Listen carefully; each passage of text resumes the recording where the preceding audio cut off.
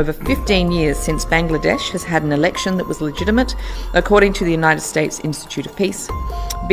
Sheikh Hasina presided over 2 rigged and controversial elections in Bangladesh in 2014-2018. কিন্তু ওবায়দুল কাকা ওবায়দুল কাদের ভাই খেলা খেলা হবে স্লোগান তুলেছেন না, খেলা এবার শুরু করে দিয়েছে বিদেশিরা।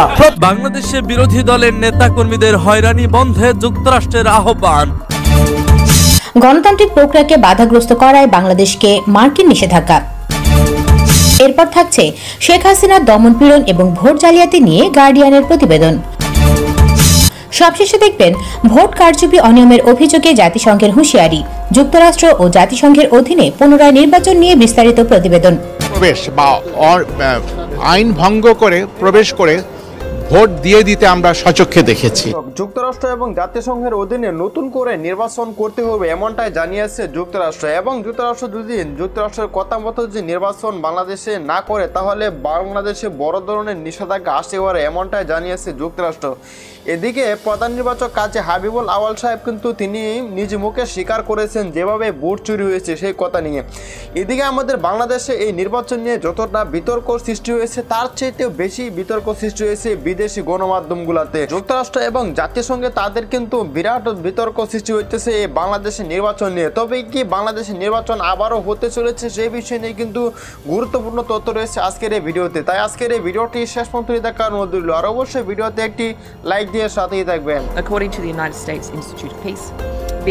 Sheikh Hasina presided over 2 rigged and controversial elections in Bangladesh in 2014-2018 and failed to advocate for free and fair elections.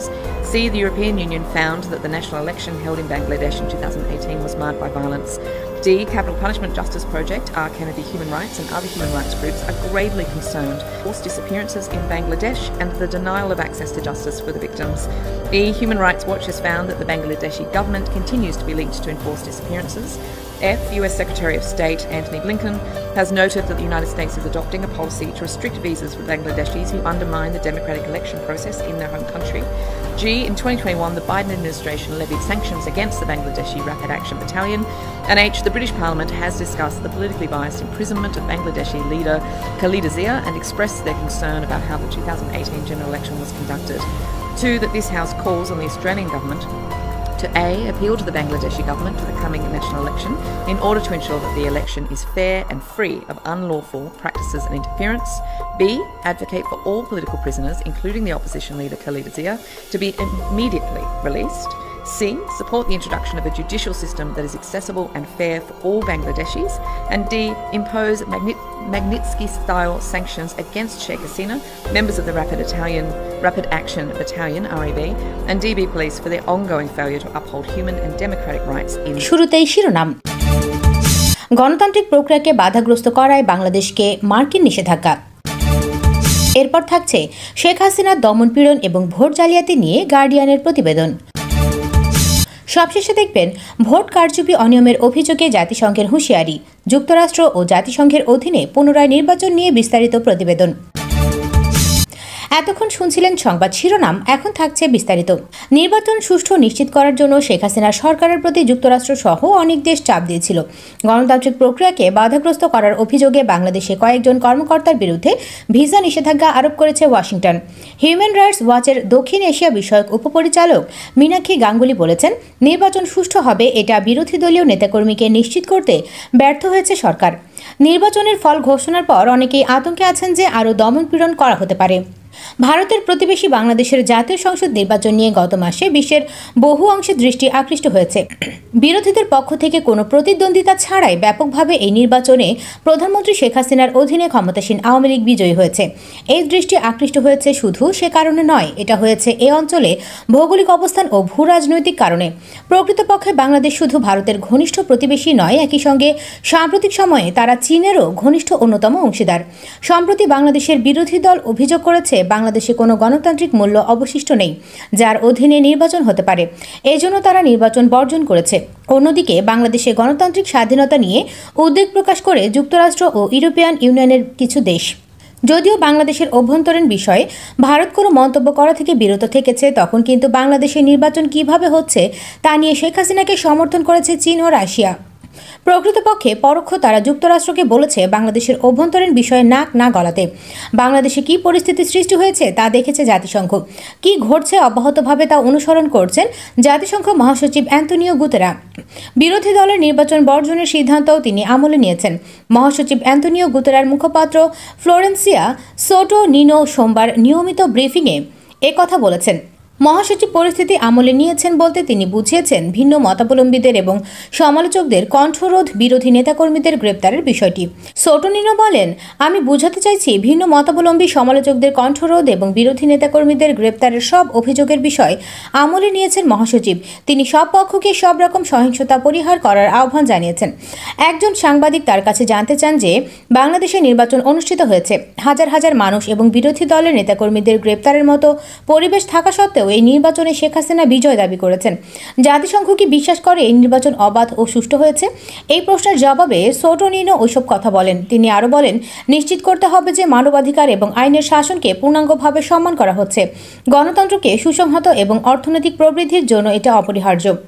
দ্বাদশ সংসদে জাতীয় পার্টি থেকে নির্বাচিত সংসদ সদস্য আগামীকাল বুধবার শপথ গ্রহণ করার সিদ্ধান্ত নিয়েছে। দলটির নেতারা বলেছেন তারা বৃহস্পতিবার শপথ গ্রহণের সিদ্ধান্ত নেবে। জাতীয় পার্টির সংসদ সদস্য মোস্তাফিজুর রহমান বলেন, আমরা আগামীকাল শপথ গ্রহণ করব না, পরশুদিন আমাদের বৈঠক অনুষ্ঠিত হবে। এই বৈঠকে আমরা সিদ্ধান্ত নেব কবে আমরা শপথ নেব, আদৌ নেব কিনা। তিনি বলেন, আমরা যে ধরনের ভোটের পরিবেশ চেয়েছিলাম তা পাইনি, যার কারণে আমাদের অনেক সদস্য ভোটের মাঠে লড়াই করতে পারেনি, জয় পাননি। এই কারণেই আমরা শপথ নিচ্ছি না। গার্ডিয়ানের রিপোর্টে বলা হয়েছে, এমন এক নির্বাচনে বাংলাদেশের প্রধানমন্ত্রী শেখ হাসিনা পঞ্চম মেয়াদে জয়ী হলেন যে নির্বাচনে বিরোধীদের বিরুদ্ধে বেপরোয়া দমনপীড়ন এবং কম ভোটার উপস্থিতির ছায়া পড়েছে। গত রোববার যে নির্বাচন হয়েছে তা বিরোধী দল বাংলাদেশ জাতীয়তাবাদী দল বিএনপি বর্জন করায় কার্যত কোনো প্রতিদ্বন্দ্বিতার মুখোমুখি আওয়ামী লীগের প্রার্থীরা হননি। বিএনপি এই নির্বাচনকে প্রহসনের নির্বাচন বলে আখ্যায়িত করেছে। নির্বাচনের আগের মাসগুলোতে বিএনপির কয়েক হাজার নেতাকর্মীকে গণহারে গ্রেপ্তার করা হয়েছে। অতিরিক্ত বন্দিতে ঠাসাঠাসি অবস্থায় ভয়াবহ পরিস্থিতিতে তাদেরকে আটকে রাখা হয়েছে জেলে। জালিয়াতি, সংঘর্ষ এবং জোরপূর্বক ব্যালট দিয়ে বাক্স ভর্তি করার অভিযোগে বেশ কিছু কেন্দ্রে ভোট গ্রহণ স্থগিত করা হয়েছে। এটা সেই একই অনিয়ম এবং জালিয়াতির অভিযোগ যা গত দুটি নির্বাচনে হয়েছিল এবং ওই নির্বাচনে ক্ষমতায় এসেছিলেন শেখ হাসিনা। বিরোধীদের ওপর চালানো দমনপীড়ন এবং ভোটের কথিত ধরন দৃশ্যত ভোটার উপস্থিতির ওপর উল্লেখযোগ্যভাবে প্রভাব ফেলেছে। নির্বাচনের দিন বিকেল 4টায় ভোট গ্রহণ বন্ধ হওয়ার পর প্রধান নির্বাচন কমিশনার কাজী হাবিবুল আওয়াল বলেন, ভোটার উপস্থিতি ছিল শতকরা প্রায় 28%, কিন্তু ব্রিফিং চলাকালে অন্য কর্মকর্তারা দ্রুততার সঙ্গে এই হার রিভাইজ করেন এবং তাকে সংশোধন করে দেন যে শতকরা প্রায় 40% ভোট পড়েছে। ভোটের পর সামাজিক যোগাযোগ মাধ্যমে নির্বাচন কমিশন সচিব মোহাম্মদ জাহাঙ্গীর আলমের একটি ভিডিও ছড়িয়ে পড়েছে। রোববার রাতে জাতীয় নির্বাচনের ফল ঘোষণার মঞ্চে বসে পাশের কর্মকর্তাদের সঙ্গে কথা বলার সময় ওই ভিডিওটি ধারণ করা হয়। ভিডিওতে পাশে বসা জাতীয় পরিচয় নিবন্ধন অনুবিভাগের মহাপরিচালক AKM হুমায়ুন কবিরের সঙ্গে আলাপের সময় ইসি সচিবকে বলতে শোনা যায় যে ঘুমাইয়া জামুগা, এখানে বসে থেকে লাভ আছে, সবাই রেজাল্ট জানে, 64 ডিসিদের মেসেজ আছে, পড়ে চলে জামুগা। ভিডিওটির বিষয়ে কথা বলতে গতকাল একাধিকবার ফোন করা হলেও মোহাম্মদ জাহাঙ্গীর আলমকে পাওয়া যায়নি। দ্বাদশ নির্বাচন পর্যবেক্ষণে আসা আমন্ত্রিত পর্যবেক্ষকদের পরিচয়, ম্যান্ডেট এবং তাদের অতীত কর্মকাণ্ড নিয়ে প্রশ্ন উঠেছে। ঢাকাস্থ মার্কিন দূতাবাস এবং কানাডিয়ান হাইকমিশনের তরফে তাদের দেশ থেকে নিজ উদ্যোগে আসা পর্যবেক্ষকদের বক্তব্যে উষ্মা প্রকাশ করা হয়েছে। পৃথক বিবৃতিতে দেশ দুটির ঢাকা মিশন এটাই স্পষ্ট করেছে যে পর্যবেক্ষক নামধারী যুক্তরাষ্ট্র এবং কানাডিয়ান নাগরিকরা বাংলাদেশে যা বলছেন তা তাদের স্ব সরকারের অবস্থানের প্রতিফলন তো নয়, বরং এটি ব্যক্তিদের নিজস্ব বক্তব্য। স্বতন্ত্র ওই মতামতের সঙ্গে যুক্তরাষ্ট্র এবং কানাডা সরকারের কোনো সংশ্লিষ্টতা নেই। উল্লেখ্য, রাষ্ট্রীয় কোষাগারের অর্থ ব্যয়ে বিমান থেকে নামার পর থেকে ফের বিমানে ওঠা পর্যন্ত রাজ্যিক সংবর্ধনা, 5 তারকা হোটেলে থাকা খাওয়ার আয়োজন এবং সরকারের নিয়োগ করা গাইড এবং হোস্ট অফিসারকে সঙ্গে নিয়ে কেন্দ্র পরিদর্শন এবং পরবর্তীতে সরকারি ব্যবস্থাপনায় প্রতিক্রিয়া ব্যক্ত করা সহ তাদের অতি উৎসাহী কর্ম রাজনৈতিক ও কূটনৈতিক অঙ্গনে ব্যাপক আলোচনা সমালোচনার জন্ম দিয়েছে। এ নিয়ে সামাজিক যোগাযোগ মাধ্যমে নেটিজেনরা নানা মন্তব্য করেছেন। তাদের ঠিকুজি খোঁজার চেষ্টা করেছেন কেউ কেউ। AFPর ঢাকা ব্যুরোতে কর্মরত সাংবাদিক এবং খ্যাতিমান ফ্যাক্ট চেকার কদরুদ্দিন শিশির কয়েকজনের অতীত কর্মকাণ্ডের পোস্টমর্টেম করেছেন। শিশিরের উন্মোচন করা তথ্যের সত্যতাও নিশ্চিত হয়ে গেছে। বিদেশে ট্রেনিং নিয়ে আসা ওই ফ্যাক্ট চেকার চোখে আঙুল দিয়ে কিছু বিষয় দেখানোর চেষ্টা করেছেন। শেখ হাসিনা বিরোধী কণ্ঠকে দমন করার জন্য মরিয়া, রাজনীতিকরণ এবং রাষ্ট্রীয় দমনপীড়নের জোড়া আঘাতে সুশীল সমাজ বিপর্যস্ত, বাংলাদেশ ক্রমেই নজরদারি রাষ্ট্রে পরিণত হবার দিকে এগোচ্ছে। যুক্তরাষ্ট্র নিষেধাজ্ঞা দিয়েছে আধা সামরিক বাহিনীর র্যাপিড অ্যাকশন ব্যাটালিয়নের বিরুদ্ধে। শেখ হাসিনার অধীনে তারা সহ অন্যদের হাতে বিচার বহির্ভূত হত্যাকাণ্ড বেড়েছে।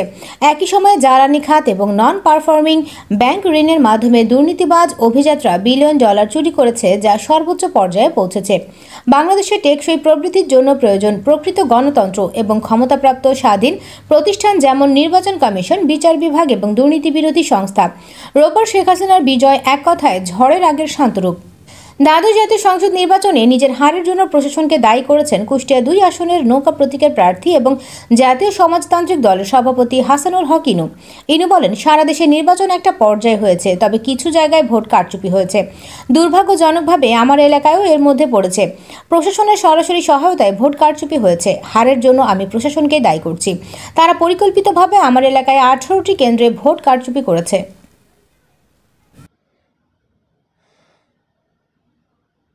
দর্শক, এই নির্বাচন যদিও রাশিয়া এবং চীন এবং ভারতের কাছে বৈধ মনে করলেও যুক্তরাষ্ট্র এবং জাতিসংঘ তারা কিন্তু এই নির্বাচন বৈধ মনে করছে না। সেই কারণে কিন্তু তারা বড় ধরনের পদক্ষেপ নিতে পারে। এদিকে আপনারা দেখেছেন গণ অধিকার পরিষদের বিপি নুরুল হক নূর, তিনি বলতেছেন যে এবার কিন্তু বিদেশিরা খেলা শুরু করে দিয়েছে, এবার কিন্তু ওবায়দুল কাদের পালাতে পারবে না, এমনটা কিন্তু বলেছে। দর্শক, আজকের এই ভিডিও সম্বন্ধে আপনাদের ব্যক্তিগত মতামত অবশ্যই কমেন্টে জানিয়ে দিবেন। দেখা হবে পরবর্তী কোনো ভিডিওতে। সে পর্যন্ত ভালো থাকবেন, সুস্থ থাকবেন। আসসালামু আলাইকুম।